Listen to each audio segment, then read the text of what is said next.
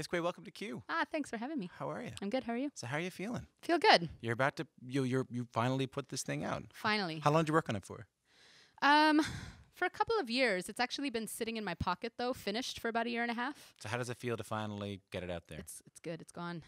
It's out there. It's I think it was a bit of a thorn for a while. What do you mean? Well, because it's been finished, and when you finish something and you're holding on to it, it adds a weight. Like it's already a pretty weighted album for me. So to hold on to it and not get that sense of relief from releasing it was a lot to carry for a while. Though I think about that sometimes because I do a daily radio show, and so therefore when it's done, I can forget about it and move on to the next thing I have to do. Whereas friends of mine who work on like weekly radio shows, it's like it's all encompassing, and then it's very nerve-wracking to put it out. Did you find that the longer you were waiting on it, the scarier it was to put it out? Yeah, the anticipation of it, and then also it's because it's so personal, as I think a lot of artists feel when you do finally release something, you're like, ugh. So it's just a whole different type of nerves and feeling. Well, let's all the feelings. Let's talk a little bit about personal. Your last album was also very personal, very introspective.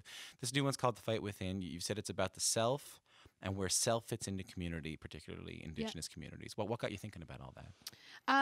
Well, the first thing, like the first shift that I had was actually when I went. So my family's from Winnipeg. I was born and raised from Treaty 1, and one summer when I went home, we lost one of our young community members, and she was 15 years old, and her name was is Tina Fontaine, and it really hit me in a different way. It was sort of like that tipping point moment where obviously I was aware of the fact that we have this problem in Canada, where Indigenous women have been going missing and or being killed at an exponentially higher rate than any other demographic, and are more likely to experience violence than any other demographic. But for some reason, this one, it really, it just got inside my bones in a different way. And it all sort of started there where I watched as my community gathered together. So one thing about Winnipeg, for those who might not know, is the city is built up around two rivers, the Red and the Assiniboine. And at the spot where the two rivers intersect, we have an area, a market, but also an area called the Forks, which is traditional territory. And we have a monument for our missing and murdered women at this spot, this area in the Forks, or at the Forks. And so when Tina's body was found, they found her she was found in the river and just outside of the Forks, right? And so there were thousands of us that went down there and had a memorial for Tina, and from that spot walked down through Portage and Main to the Forks. Portage and Main being kind of the main intersection in Winnipeg. Yeah, and we were thousands strong walking. And the thing that I when I looked out, I saw that it was a reflection of Winnipeg. And Winnipeg is not predominantly, but there are more Indigenous people in Winnipeg per capita than anywhere else in Canada. It has been voted the most racist place in Canada, but at the same time, and that being directed towards Indigenous people, or centered at. But the thing that I noticed when I was looking out into the crowd of people standing and coming together for Tina and for our missing and murdered women was that it was reflective of the community as a whole. So it was Winnipeg that was there. There were, people from different cultural backgrounds, people from, men, women, children, grandparents, like everybody was there. And that even though I was feeling this massive sense of loss, and I didn't know Tina personally, but there's,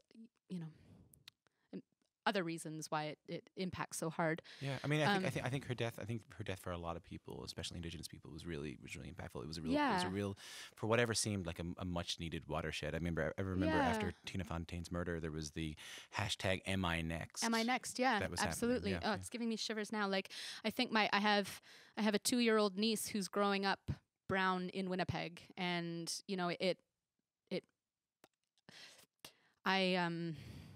I want to be a part of change in the best way that I can, so that she doesn't need to think about this hashtag Am I Next?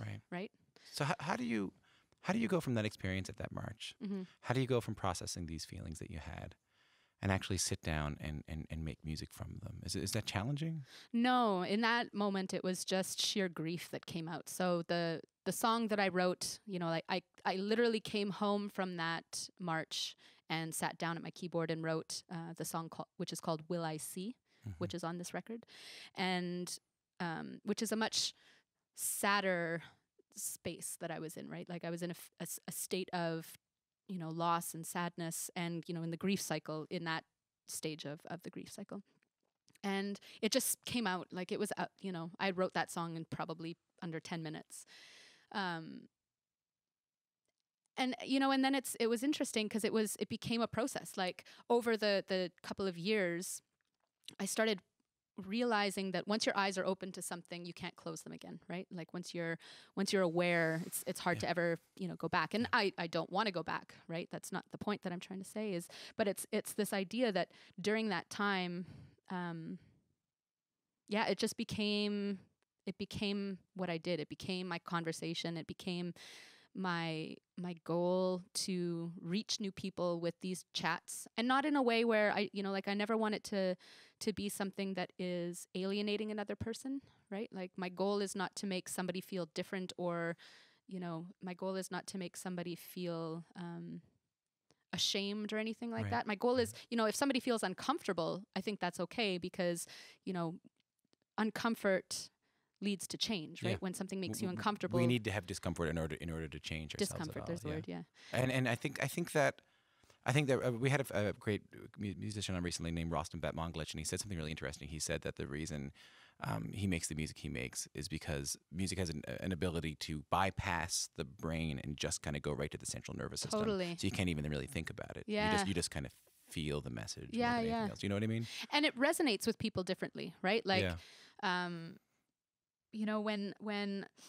I've taken songs like Will I See into classrooms. So one of the things that I do from time to time is I go into classrooms and I teach art-based workshops that are culturally rooted, right? To have these kinds of conversations in high schools and junior high and those sorts of things. And we create a project that is, surrounding music and involves lyrics and involves visual arts and these sorts of things as a way for students to express themselves, but also for them to interpret what these conversations mean to them individually. Because the thing is, when you go, and this is one thing that I learned from going into these classes and working with students, is where around were you going to these classrooms? In Ontario. In Ontario. Yeah. So I've been to many within the TDSB and Peel district, and and one of the things that I was able to learn from the students was that, while this is reality here in Canada, Canada is, a nation of people from many, many different places, right? We have original people from this territory, and then everybody else is from somewhere else. And people are coming from new places all the time. And that's one of the things that makes Canada a great place, is that, people are welcome and are joining this country every single day. And they're having, these students, these youth, these young people are coming in from other places where they're experiencing similar things as well. Because the thing is that the treatment of women is not, it's something that, based on, or how to say this, like, even when we look at this Me Too hashtag that's going around right now, right? It's clearly a problem that is an epidemic everywhere. It's not just Indigenous people. In Canada, this is a big problem because we're the highest impacted community, right? Yeah, of course. But in terms of globally, women are experiencing these sorts of things elsewhere as well, right? So to have these chats with young people coming in from different countries, and even young people whose family come from different countries or whatnot, and recognizing that these sorts of scenarios are relatable, even if they're not the same, but they're relatable. Like I was floored by that. Not that you don't know this, but like firsthand chats with 14-year-olds who can relate to that level of violence is pretty humbling, I guess. Yeah, it's almost hard to know what word to use. Hey? Yeah. Because I found myself saying shocked, but I guess I wasn't shocked. Floored is a good word for it, because it's something that's happening, but still it's disheartened. Just very disheartened. You credit your stepfather for giving you a musical ear, right? Yeah, I wouldn't call him my stepfather though. Okay, what would you prefer? Well, my dad. Right. Yeah, I grew up with him. He's my dad. Right. He adopted me when I was 2. He started dating my mom when she was pregnant. So you've known him. He's my dad. Yeah. So how your dad introduced you to music in some way? Absolutely. He has a very eclectic interest in music. And I always say that at any given moment, you know, in his CD changer, because remember those things, those 5-disc changers, he would have, you know, Skinny Puppy to Mahalia Jackson to Hank Williams, junior and senior. You know, like it was, the spectrum was really broad. Even junior? Oh yeah. Oh yeah. Oh yeah, totally. I can dig senior. I don't know if I can dig junior. Hey, listen. And oh, whoops, sorry about that. That's okay. That's all right. And they never censored what I listened to. So, you know, I remember I have this one memory in particular when I was about 12, and I was in my bedroom and I was listening to Eazy-E and I was cranking it pretty hard. Yeah. And my sister was 12, or my sister was 6, and my dad came in the room and he was like, you know, he was upset, right? Because it was Eazy-E and I'm 12. Yeah. However, he was like, just passed me a pair of headphones and was like, you know, your sister's too young for this. So he didn't censor me, and he wasn't censoring her because, in the sense that had she wanted to listen to it, he would have let her. It's just that she wasn't making that choice, right? So he wanted us to be able to make the choice of what we listen to based on our own wants and whatnot. Is he still with us? Oh yeah. Yeah. How's he doing? He's good. Good. Yeah, he did. If you purchase my CD, he does the inside art of it. How'd that come about? He's a visual artist. Yeah, and he's awesome. He's really, really interesting. So the first album, he worked with Crayola fine tip markers, and and it's actually a salmon steak. There's a salmon steak, and then there's a picture of my face, but from a photograph, and it's all like in pointillism. So on this one, even though he was using Crayola fine tip markers, it was in pointillism. And so there's a salmon steak and a face, and our cat Alice is on it too. She gets a credit. And then on this record, it's a charcoal piece that he did a million years ago, and it's a grass dancer, and it has it's a young grass dancer who barely has a face. And the story of this was, you know, kind of finding strength in a culture that was at one point fading and dying, and how we are bringing that back. Oh, I wanted to get to that because I want to talk about your mom too. Your mom is Korean Métis. Yeah. She played a pretty central role in your upbringing. Absolutely. What about her influence on you as an artist? It may not be as direct as the letting you listen to Eazy-E, but I'm sure it's there somewhere. Yeah, my mom, hi mommy. She's a tough lady, and she really encouraged me to be strong and to speak out on things that I felt passionate about. What does she do for a living? That's a good question. She teaches a healthcare. Oh no, that's what she was doing before. Now she's working in a old folks home. Cool. Yeah. It's good work. Yeah. So she's a nurse. I didn't mean to interrupt you. No, that's fine. And yeah, she's, you know, she really encouraged me to stand up for things that I believe in, to think about what I want to say, and to be, you know, steadfast in what I decide, and those sorts of things. And so I attribute any of my strength to her, because she's a firecracker. She's also a Scorpio. Don't mess with her. I won't. Yeah. I won't. I'm a Taurus. I don't know what does that mean about me? You're a bull. Oh no. Yeah, a little bit stubborn. Oh, 100%. Yeah. 100%. I should mention, since this is a radio show, you're Korean Métis, but you also have fair skin. Yes. You have blue eyes. Yes. And you've been open in the past about the privilege that your physical features have given you. Yeah. What's that been like, grappling with who you are, with sometimes who often people may perceive you to be? Yeah, it's been an evolution. It's had many faces. When I was a kid, I didn't realize that was how it was. I didn't realize that I looked differently. I didn't care. You know, like when you're a kid, you're not paying attention. Well, I didn't have to pay attention to it. Yeah. When did you realize it?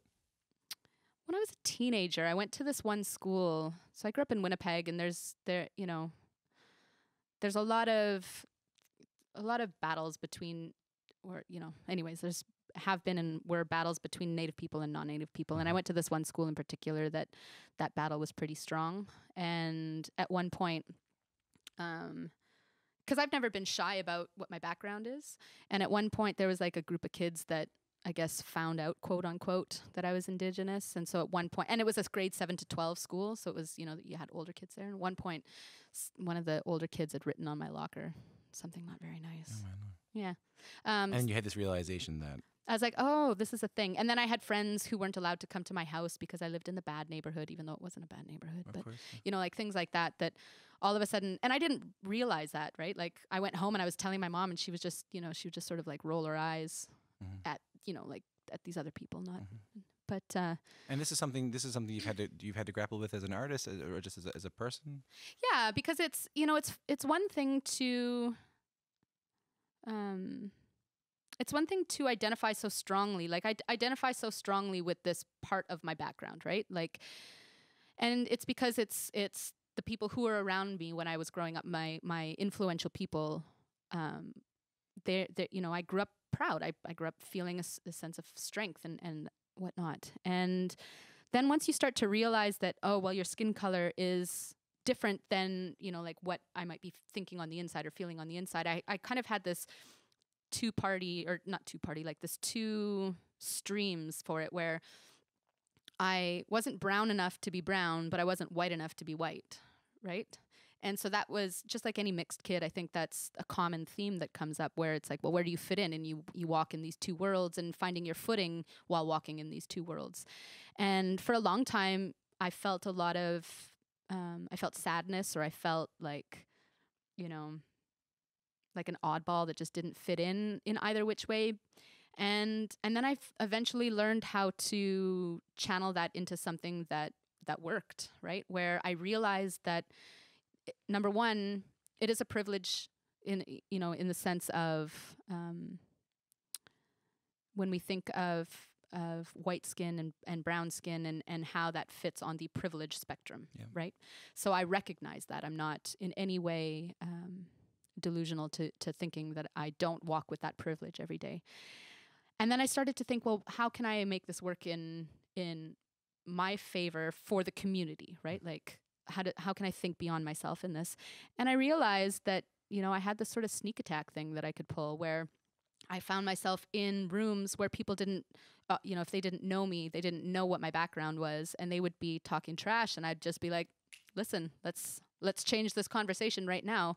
Really, so people, because they would look at you and not think that you're an Indigenous person. Exactly. They would be having anti-Indigenous or some kind totally of callous conversations around you. Absolutely. And that was my high school experience. And so it was learning how to, you know, that's where I learned to be tough about it, where I learned to be like, you know, I'm not gonna let you get away with saying that. We're gonna have a chat about it right now. And I also learned how to approach the conversation in a way that I feel is going to have the most impact, right? Like just ripping into somebody isn't gonna leave them walking away with any sort of, you know, positive change. It's just, you know, going to get them to dislike me, right? So it was trying to find a calculated way to, in those moments, shift the conversation and shift the education so that people have a better sense of what they're saying and what weight it carries. If you don't mind me asking, how do you do that? Like, well, what do you say instead?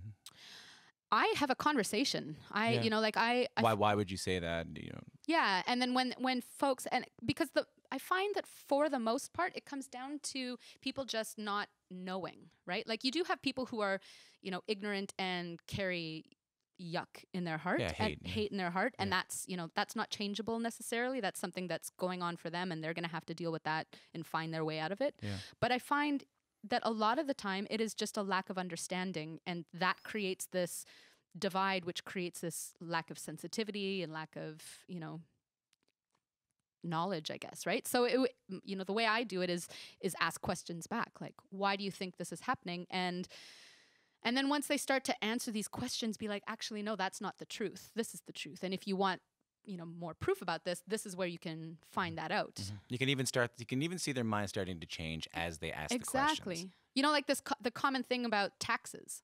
You know, like that's the number one, that Native people don't pay any taxes. Native people don't pay taxes. And I'm like, well, I pay taxes. I even paid a land transfer tax when I bought my house, right? Like, go figure, right? Like, we pay taxes. There are situations where, anyways, that's a whole different can of worms. But there are a number of very, very, I mean, even that I grew up with, a number of very, very ignorant assumptions to be made. But you're right. If no one actually tells them the assumptions are wrong. Where are we getting this education, right? You walk into the school systems and, there's been a big shift, and that's awesome. And, it's everybody's sort of job to play a part of raising that awareness. It's funny you mentioned impact. I just want to close off like this before you hear another song. Yeah. It's a really interesting time for Indigenous musicians right now in this country, especially around impact. You look at people like Tanya Tagaq and A Tribe Called Red and Lito Pimienta, really making excellent music. Yeah. Excellent music and moving consciousness forward, I think, as well. So what are you hoping Fight From Within adds to this conversation? Just that it adds to the conversation. I think that in this moment, it's interesting to be on this side of the fence right now. What do you mean? Right? Like, to be an Indigenous person who is making music is different than how it felt 5 years ago. How so? Well, we're cooler now than we were before. Yeah. Right? Like, in terms of mainstream culture, in terms of mainstream accessibility and acceptance, that's not something that we were a part of for the longest time. And I've maintained this idea of being an artist who is Indigenous as opposed to being an Indigenous artist, because I found the latter would put me in this box that was easily kind of thrown off to the side, right? And we were forever like, trying to push open the lid and never really getting anywhere. So now to see, as an example, Tribe Called Red with their Juno win, their first Juno win, being a mainstream category and being the first Indigenous act to win that mainstream category, it's a big deal. Like these, Buffy, Tanya, and Lito winning the Polaris, almost 3 years in a row. Like these are huge things, and it's this acceptance, right? So it's interesting to be a part of it now, where I'm not feeling like I'm in that box anymore. You cover a lot of ground on this album. You sing about missing Indigenous women, missing murdered Indigenous women, the environment as it relates to the health of Indigenous communities, healers inspired by the new generation of Indigenous youth coming up, and a lot of the stuff we talked about. Yeah. If there's one, and this is always a hard question to ask, because I don't really think that people make art like this. Right. I don't really think they make art like this, but I find once the album is actually made, maybe you have some perspective on it. I often say you might think about this stuff when the plane's landing, right, and you're not allowed to use your phone. Yeah.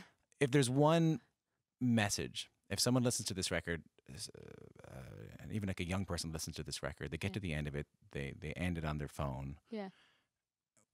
Any questions you'd like them to be asking themselves? Anything you'd like them to be thinking about as they listen to it? Oh.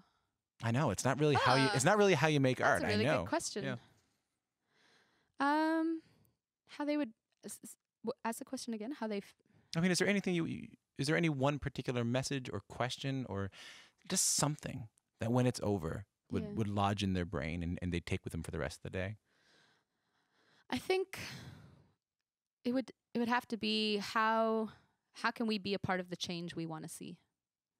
Whether it's in the self, in the community, and progressively bigger and bigger placement. But how can you be a part of that change? How can we all, make sure that we are doing our best to make things better for the ones that come up after us?